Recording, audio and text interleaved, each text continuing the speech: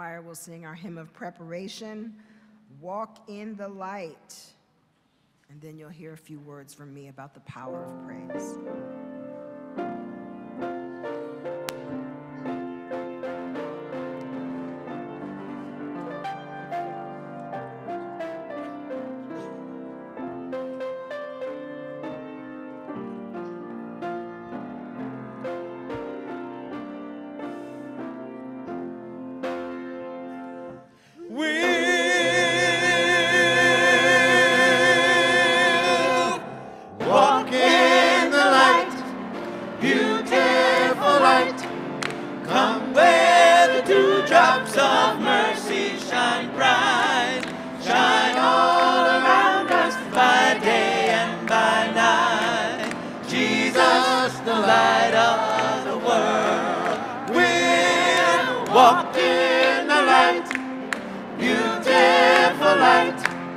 Come where the dewdrops of mercy shine bright, shine all around us by day and by night. Jesus, the light of the world. Hark the herald angels sing, look through the light of the world. Yes. Glory to the newborn King, Jesus, the light of the world. We'll walk in the light, beautiful light.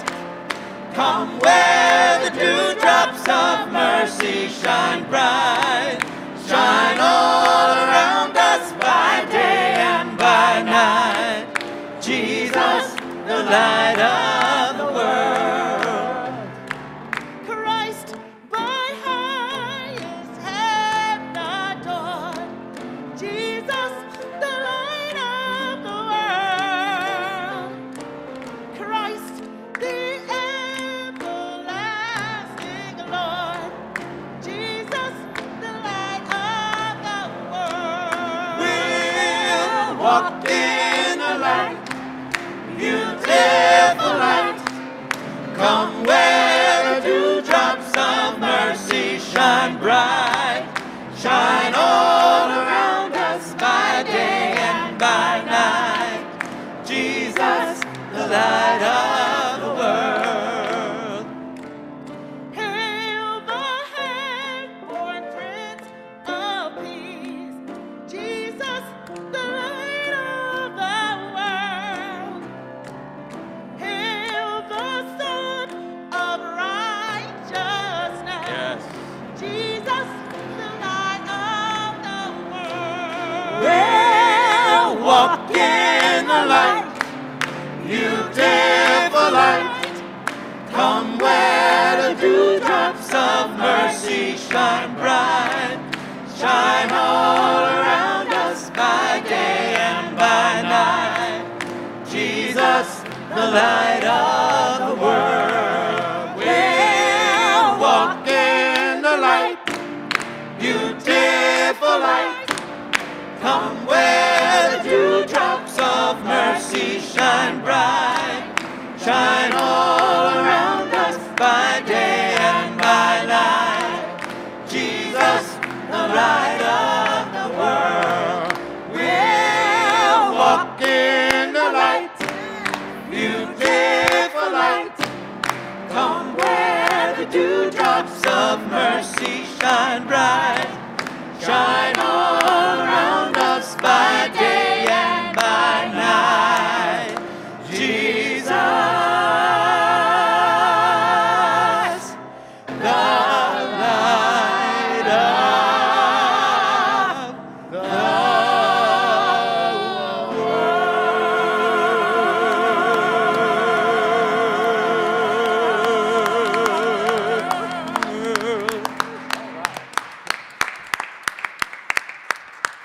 Amen.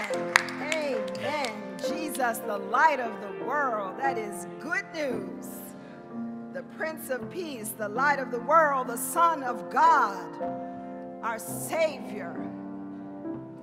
How joyous that is. Thank you so very much, choir.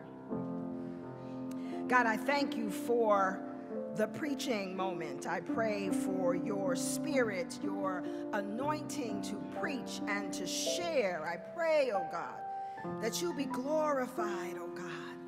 And most of all, oh God, I pray that hearts are open to receive, to hear something that will guide and something that you can build upon and hold on to in this week. For none of us know what we may encounter when we leave this building. We don't know what tomorrow holds, but we know who holds tomorrow. And so we thank you, God, in Jesus' name. Amen.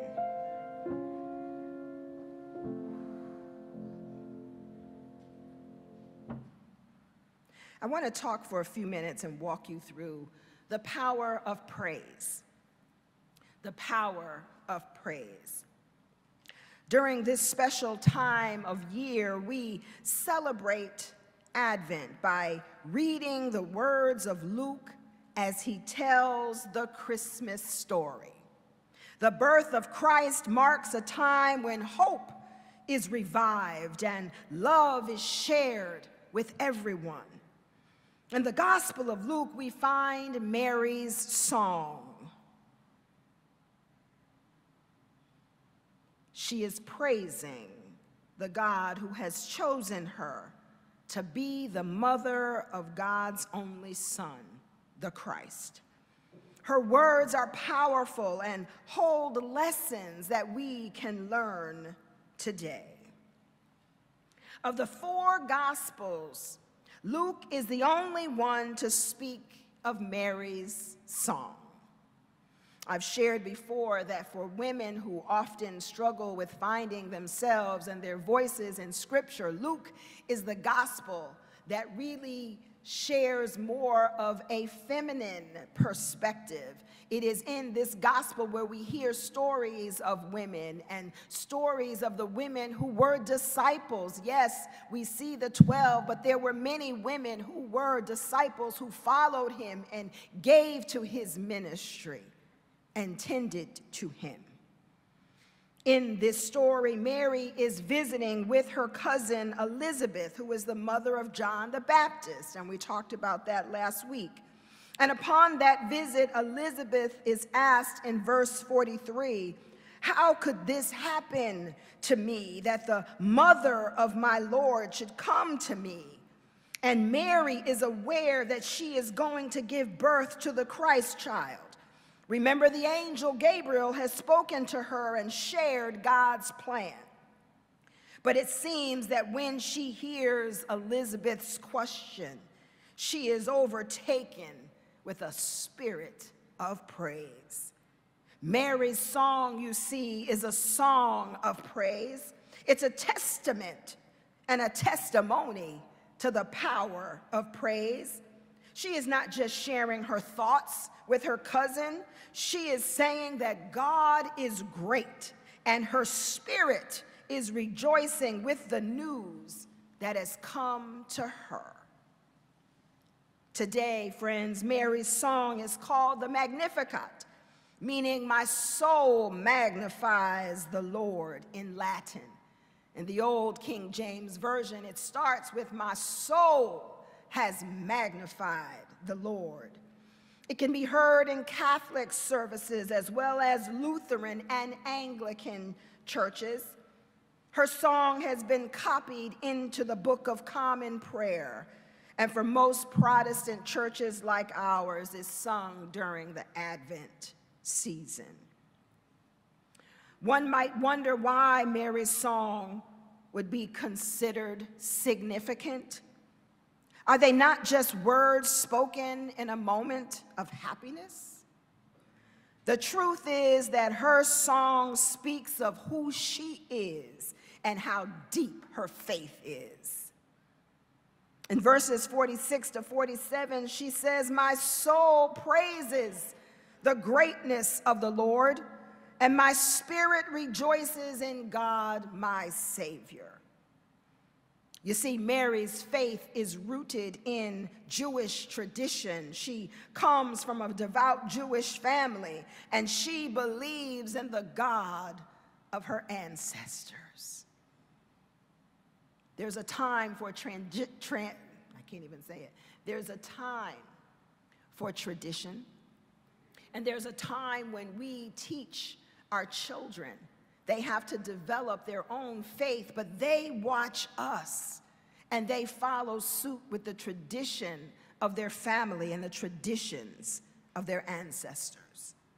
In verses 48 to 50, she speaks of God looking on a humble servant with favor. She acknowledges that God is taking her humble status and using it to exalt her for generations to come. In verse 49, she says that she will be called blessed, and we call her blessed today. She says, they will call me blessed because the Mighty One has done great things for me, and his name is holy. She praises God for the mercy God bestows on all who fear him. And when we say fear, we mean reverence for all those who reverence God. In the last 4 verses of her song, she speaks of the wondrous things God has done for her ancestors, for her, and for all who will just believe. Her recognition of the mighty deeds God has performed and the mercies God has given to the people of Israel is significant. She is telling us that while she may be nervous about her situation, remember, she's a young girl who's just been told by Gabriel that she will bear a child who will be the Son of God. While she may be nervous about her situation, she knows inherently that God has it all under control. Can we say that this morning? That we know God has it all under control? When things aren't working well, when we're confused, when we're surprised, when change has come, can we have the faith of this little girl who knew that God had it all under control and that God would not give her this blessing only to abandon her? God is a finisher. Whatever God starts, God finishes. And that is for the call that God even has on our lives. God will finish what God has set out to do. So while this song may not be as popular as other passages of Scripture, it does bear our time and our consideration. Friends, this is a revolutionary example of praise given by a young girl who is carrying the one and only Son of God. She no doubt was feeling some anxiety as she lived in a community that would ostracize her. She was betrothed, but not officially married.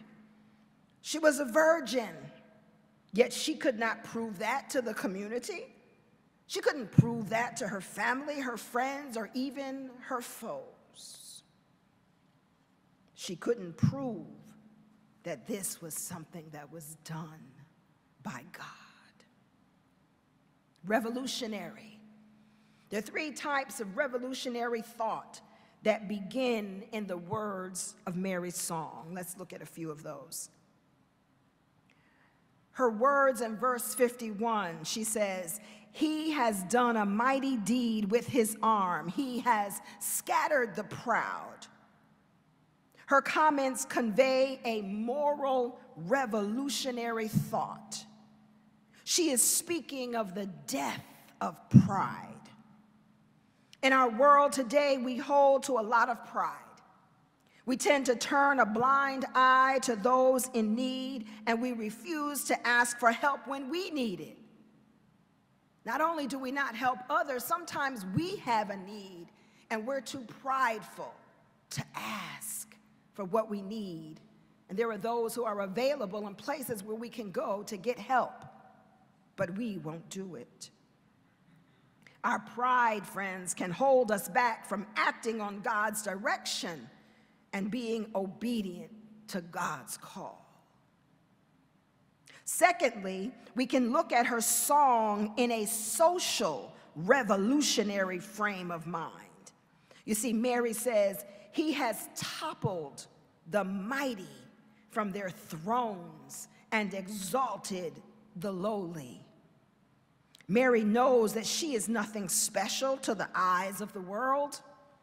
She is a poor young girl who is to be married. Yet she sees her situation as God exalting the lowly. God does things in the opposite of what we would do. Scripture tells us that the last shall be first, and the first shall be last. God has seen fit to use a poor girl to bring the greatest gift to the world. We can learn a few things from this. Our society puts a lot of importance on prestige and wealth. Supposedly, the more we have, the better we are. God is proving that the world's labels and prestige are not that important to him. God is looking at the heart of a person. A heart of a person. In the Old Testament, in Samuel, when they were looking for a king to reign, God said, "Man, people look at the outward appearance, but God looks at the heart." God is looking at the heart of a person, as God did with Mary. So we've talked about a moral revolutionary thought, a social revolutionary framework, and an economic revolution. We see an economic revolution when she says, "God has satisfied the hungry with good things and sent the rich away empty." God's words teaches us that our status at the bank will not matter when God comes again. When God calls for us on that day, whenever that day may come, it doesn't matter how much is in the bank or if you have nothing in the bank. To live in obedience to God, we should not gain wealth and let our fellow citizens go hungry. Having wealth, friends, is not a bad thing. We need to have money to live, and those that are fortunate enough to have excess and to be able to do more is a blessed thing. The issue is not worshiping it. When the Bible says the root of all evil, it's not money. The root of all evil is the worshiping of money, because our God is a jealous God, and anything that we put before God is not pure. The issue is how we choose to use our wealth to glorify God. Mary's song has a strong moral, social, and economic thread throughout. It is woven with her powerful words as she praises God for the blessing God has bestowed upon her. If you remember, this morning we're talking about the power of praise. Mary is teaching us about our personal walk with Christ. Scripture teaches us about God and tells stories about the feats that God has done and what God's people have done. But more importantly, it teaches us how to live today with Christ. The first thing that shines is how Mary had been what one pastor calls saturated with Scripture. She was full of the Word. Her words allude to passages found in Psalms and many other books of the Bible. She also alludes to Hannah's song found in 1 Samuel. Hannah was also childless, and she is the one who prayed for a son, and her son Samuel became one of the greatest judges in the Old Testament. She's talking about Samuel just as Mary is. Hannah was singing a song of praise for the child God was giving her. Mary knew the scriptures, friends. She had them hidden in her heart and mind. It's important to know some scripture. I'm not legalistic. You may not be the type that will read the Bible every day, but find a story. Find a scripture that you can meditate on. It blessed my heart in visiting Nancy Bixby in the hospital, and I did my pastoral thing and I read my scripture, and she said, but there's a scripture that I was taught when I was a little girl. You remember, Erica? I was taught this scripture. Can you read it? And it was Psalm, I believe, 121. And as I started to read it, she recited it word for word because it was in her. It was taught to her. If you have one passage that you know, I encourage you today to get it down in your very soul. Mary had hidden the words in her heart and mind, and we're taught that we are to hide God's word in our heart, that we not sin against God. Mary can help us because she also displayed a heart of humility. In verse 47, Mary says, "My spirit rejoices in God, my Savior." She recognizes that God is her Savior, meaning she recognizes that she is a sinner. And we don't like to use that word anymore, but it merely means where we've missed the mark.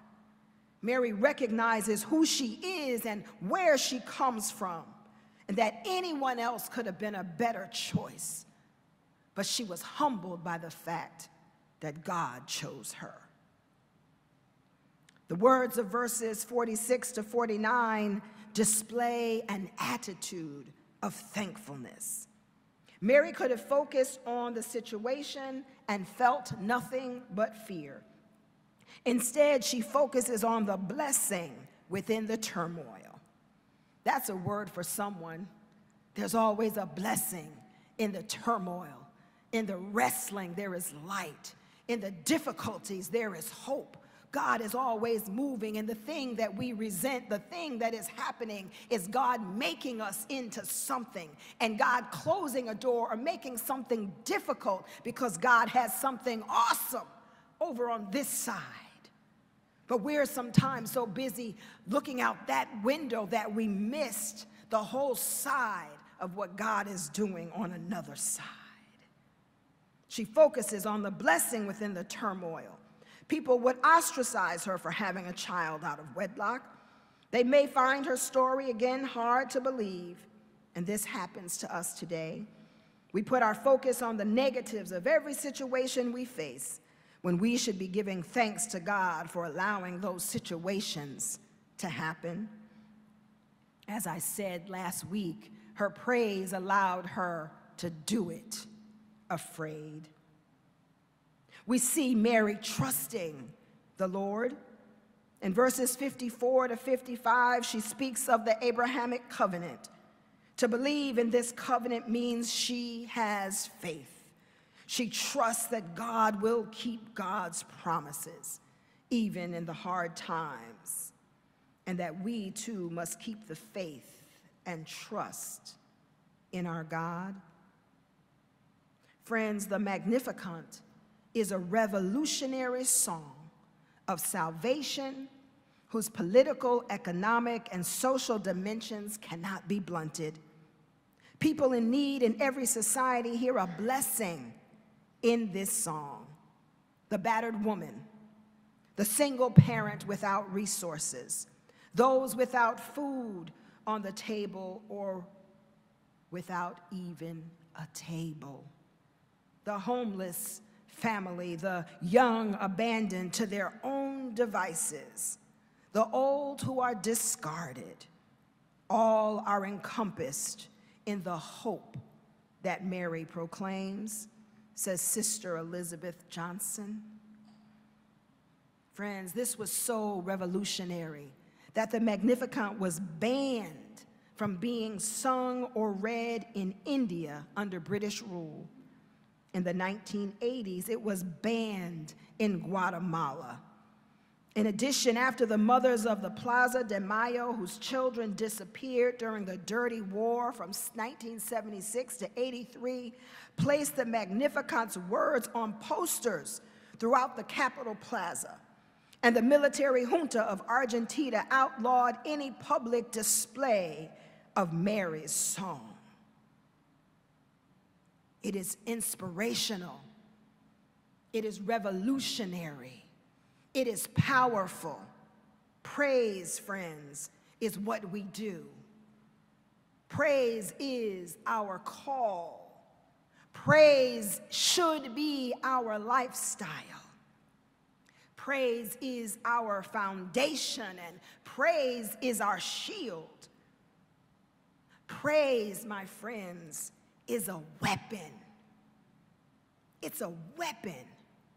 When life comes at us in situations and people come at you, when they betray you, they lie on you, they seek to demolish you, if we can get to a place of praise, to say you can do what you want, you can say what you want, but I choose to look to the hills from whence cometh my help. Praise is warfare. Praise brings victory, and praise moves the heart of God. If you feel like your prayers are only hitting the ceiling, if you feel like you're not connecting, try praising God. Try lifting your hands and say, God, I can't do it. God, who am I, as Mary said? But I lift my hands to the one to whom I pray. I lift my hands in praise. I have gratitude for what you've already done. If you never do another thing, I choose to praise you. I choose to acknowledge that you are God. And I'm grateful and I'm thankful for you. Watch how it changes you.